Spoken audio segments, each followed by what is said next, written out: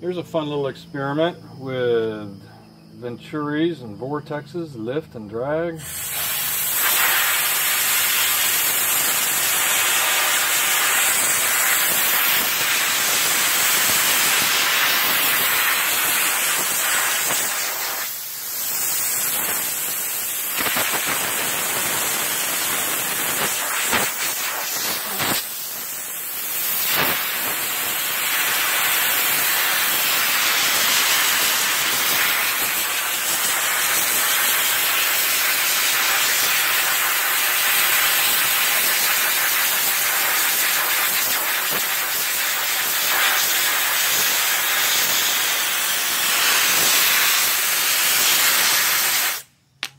I always found it interesting, not so much that the screwdriver flies, but that it doesn't fly away. And that's not what you came to see. You came to see this, so let's have a look at the new Generation 2 steam turbine.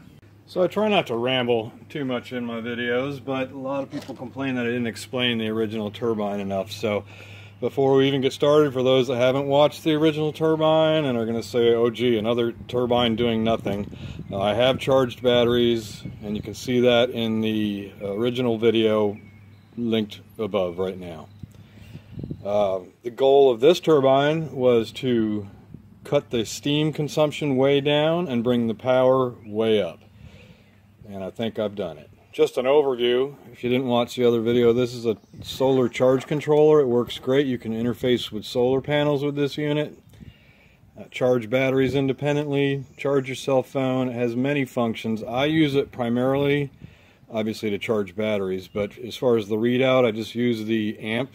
I use it as an amp meter, and I also use it to for the high voltage shutoff when the batteries are charged. This is a voltmeter that shows independently the turbine output, and of course the disconnect switch from the charge controller when needed. The power takeoff is probably the most challenging part. The turbine bearings are very delicate. They're not really even bearings. The turbo shaft just floats in oil, and it can be damaged very easily. So the power takeoff is solid yet independent of the turbine. The turbine is actually can flex around. This cannot. One has to be solid, one has to flex. It's been through a lot. The turbine bearings are intact. And now I'm going to turn it around and show how we plan on getting more power with less steam.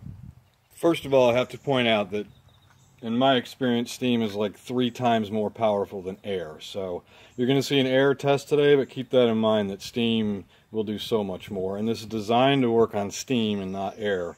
Here's why. We'll just start with the DC motor, belt driven. I'm not sure I'm going to stay with that. They're strong and they work. I'm probably going to go with gears though. The power takeoff is just a set of bearings, solidly mounted and exactly aligned with the turbo shaft. On the previous turbine, I used just the tail end. This time the injector is going to spin the tail end to do all the work, run the motor, and run the air compressor. This is going to compress cold air and mix it with the steam after it's done interacting with the blades and exiting. And this should super contract the steam, creating a massive pressure differential as it exits out through the venturi. And that pressure differential should increase the overall flow immensely and help the turbine wheel spin more freely. In theory, we can't test that last part today with air, but I'm going to run it up. It's very fun to watch. It's fun to listen to. I'm sure my neighbors are getting aggravated, but it does seem to work well.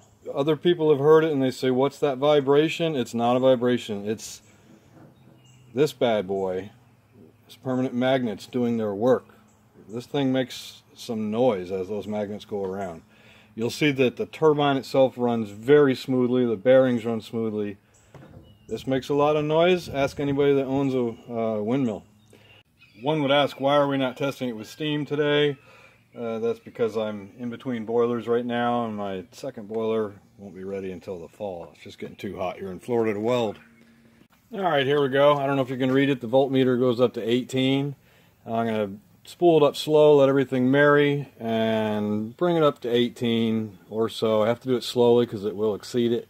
And then we're going to bring it back to about 14, which is going to be the normal operating speed.